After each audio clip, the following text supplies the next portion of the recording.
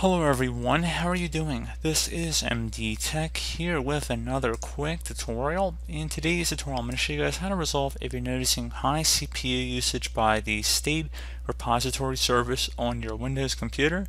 So this should hopefully be a pretty straightforward tutorial, and without further ado, let's go ahead and jump right into it. So first thing we're going to do is open up the Start menu, type in Services. Best match should come back with services listed right above app. So go ahead and left click on that.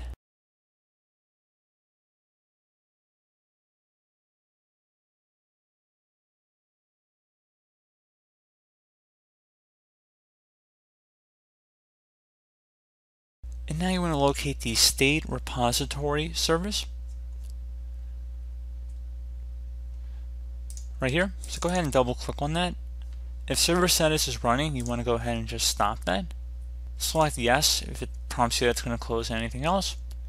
And then select start again. And now see if that has resolved the problem. So select OK, close out of here, close out of here, and that should hopefully been able to resolve it.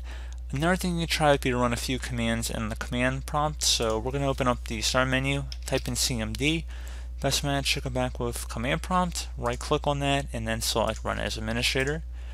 If you receive a user account control prompt, you want to go ahead and just select yes. Now we're going to have a few commands in the description of the video. We're going to run each one at a time, and the first one is a DISM command.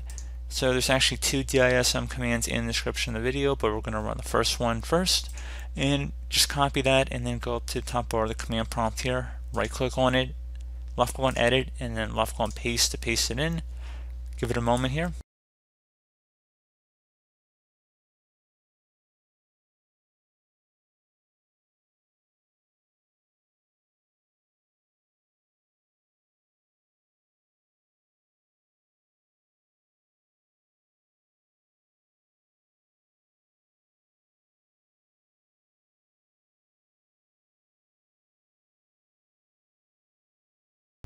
And once you have a blinking cursor and it says the operation completed successfully, you want to go do the next command in here. So again, same way we did the first one, we're going to paste it in, hit enter. And now it should take a couple minutes here, so it shouldn't be too bad, and we're just going to wait for this, and then we're going to run another one once this one is done.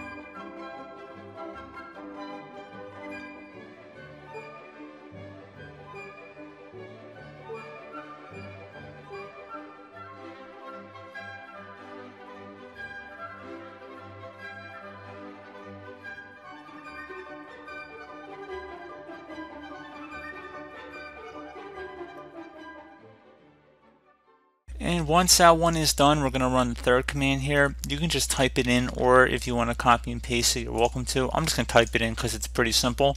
Just SFC and then a space / scannow. It should be a / in front of the scannow here. Hit enter on your keyboard to run that, and it will begin to run. I'm not going to make you guys sit through the whole process of that because generally speaking, it's pretty self-explanatory at this point, just like the other commands. Would suggest you guys do restart your computer once you're done, and that should hopefully be about it. So once you're done, hopefully restart the system and the problem should be resolved. So as always, thank you guys for watching this brief tutorial. Do hope I was able to help you out, and I do look forward to catching you all in the next tutorial. Goodbye.